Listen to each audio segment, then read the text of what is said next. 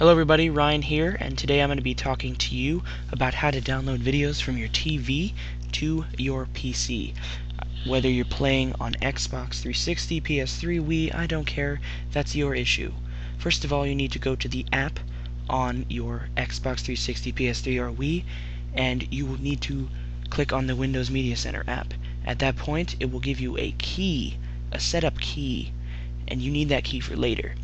At this point, you should now go to your PC, which is your computer, and open Windows Media Center. When you're on Windows Media Center, you need to go down to Tasks, and you click on Tasks.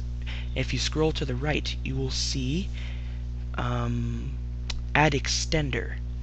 And at that point, you click the Next on the screen, and then you will enter the key on your TV into the box for the key on your PC.